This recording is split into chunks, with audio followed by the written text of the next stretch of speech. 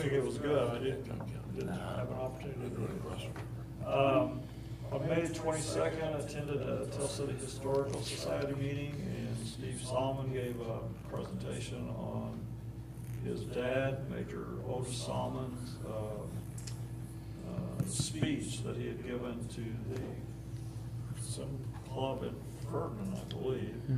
And Steve typed or got a hold of a transcript of that, but explaining about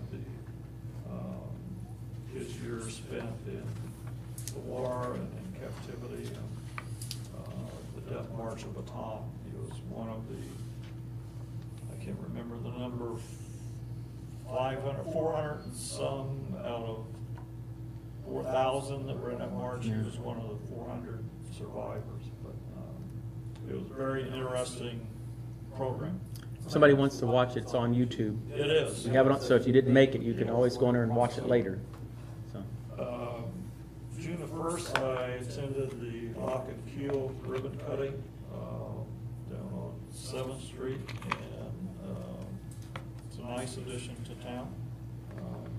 And also that day I had an opportunity just to peek inside the senior center, and my compliments to the mayor. That is going to be a fantastic facility for this community. If you haven't had an opportunity to just go take a look. I was absolutely blown away with the space inside that building, and it's going to be a very nice facility for this, and to get the senior citizens out of the, what was the pool bathhouse when I was growing up. You're that old? No. So that concludes my my report. My partners in Pride for the month of June, I've selected Chris Thornton and Mary Sheppel. They live at 73 Zurich Way, and her home is landscaped and is very, very nice. So that is who I have selected as my partner in Pride Virginia. Okay, thank you, Larry. Ward 2, Julie Conner. Can I ask him something? Oh. Did you attend that? Yes.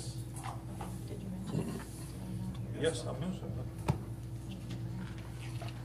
that. Well, they did have a plan commission meeting. They changed the normal date, and I already had another commitment, so I couldn't attend. Just wanted to mention that. There will be a LEPC meeting, but not till July. And for Tell City Strong, I was out of town. I believe they did have a event at City Hall. They On the attempted. 19th.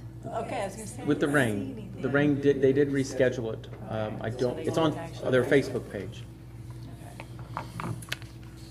So, more about that next month. Okay. That's all. All right.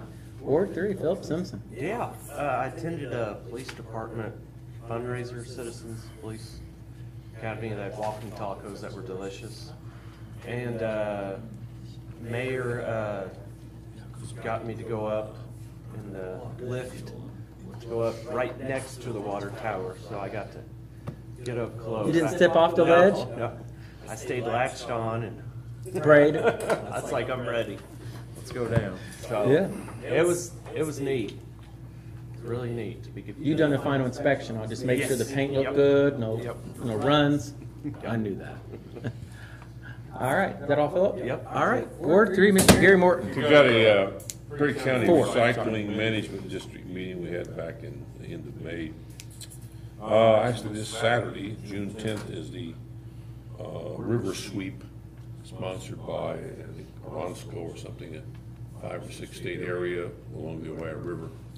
So it's 9 to 12 here at Sunset Park, Saturday morning.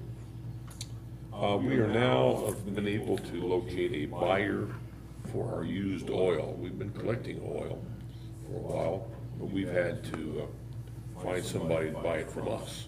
So we now have somebody buying it. Well, I didn't say that correctly. It was costing us money to get rid of it. Now we have a person buying it from us. Not a lot of money, but It's not costing us, so that's a yeah, win. we got some money coming in.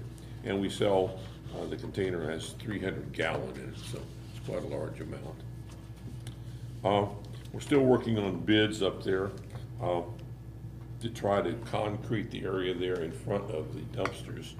That's always an area, particularly during the winter, during rainy time. You get out of your car, you're stepping in sloshy, rocky, muddy stuff. So we're trying to fix that. Of course, water is a problem. That area tends to be like a bowl. Water runs kind of toward the middle of the area. And drainage, we're hoping to get a tile of some kind in there to take the water away from that area, so it won't be running back right on our new concrete. So still getting bids on that and attempting to get that done, at least I'd say before winter time. Commodity costs, our commodities are up some now, not greatly, but somewhat more than they were last year at this time. As far as non-payment, you know, we send out 8,000 mayors that are out 9,000 of these cards for people to send in their $45. And I think we're only got about 350 people who've chosen not to pay that. But that's something that I've been puzzled by since I've been a part of this organization, is because they won't pay $45, but once it goes to small claim court, they'll pay $200 or $300. And I have a little problem understanding I'll pay $300, but I won't pay $45. So that's a new kind of math that I'm not familiar with. So so $350, and again, that could be reduced by now. Some people may, once they get that note, it's going to go to small claim, they may run in and pay it, but still over 300 people, let's say, have not paid their $45. That's about all I have. All right. Councilman at Large, Mr. John Little. Okay, had an opportunity to go by the pool a couple times this past week. It looks fantastic. If everybody hasn't had a chance to go down and look at it, it really looks impressive. All the work that's been done down there really looks nice. I know I've seen driving through the alleys, people putting out their stuff, so hopefully we'll get some of the city cleaned up for that. Pat wasn't here to make a report, so I hope all that's going well as far as that goes. He was wore out. Today I'm was the sure. first day, and I'm sure he was. No doubt Dumpster about it. divers have been active in my area. yeah. And also saw that the alleys between Fulton, on Fulton Street between 6th and 7th, there were those, you had that high center of the street where you couldn't come out of those alleys.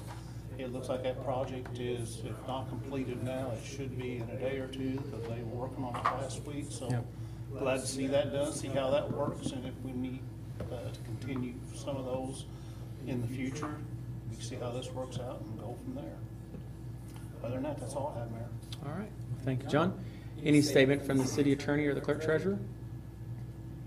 I would second John's comments about the pool. I happen not to cast stones at other communities. Happened to be driving through Boonville this past weekend. There are pools right off of the highway. It doesn't compare to Tell Cities. I'll just leave it at that. We have quite a complex with our pool, and I really hope people recognize that and use it. We've got a great pool. Okay. And then as far as mayor's reports goes, my partners in Pride will be Furniture Row Apartments. They're on 7th and Humboldt. If you haven't been there, they are available to lease. Also want to welcome 2 new businesses to the community, Woodchucks and also Lock and Keel. Both are fantastic establishments. I wish them the best. You all have mentioned the pool. We're very excited to have it open again. We had one little incident yesterday, and it's been cleaned up. Pool is back open today as of 3 o'clock, so that's good. Lifeguards are probably, they don't like it too much when I come out there, because I'm always telling them that that's not clean, that's not, you know, need to wipe that. So I think they got tired of looking at me when I come out there, but they did a nice job. We're really glad to have them all. Larry did mention the William Tell Center. It is planned for a grand opening ribbon cutting this June the 23rd at 11 o'clock. There'll be an open house as well. That evening there will be a dinner that will be catered. Tickets will go on sale probably later, the first part of that week, if not middle of the week before, for that. And that's on a Friday night, much different than their Saturday typical dances. But They are going to have their typical activities and dances on Saturday night, like their $5, $6, whatever it costs to get in. The dinner will be a little bit more, obviously, but it's a fundraiser too for the center, so it'd be really nice. So, and like Philip said, we did climb up on the water tower. I actually stepped off the lift. Don't know if I'm smart or not, but I did. It's once you get up there, it's not that bad. It's that lift going up. Just being honest, it is a little bouncy. We want to definitely thank everybody involved in making that happen. Danny Bolin was the graphic designer. That was no cost to the city to design the apple and the script and the colors and everything. We want to make sure we thank him for that, and those that painted it, and Casey Electric for the lights on it. I've heard a lot of positive feedback, and it's amazing that I haven't heard much negative, and you must have done something right. I don't know. It's kind of scary. Like, what are we waiting on? It's just around the corner. It's around the corner, okay. But there's been a lot of people really happy about it, and I can't tell me people have told me, I've never noticed the water tower before.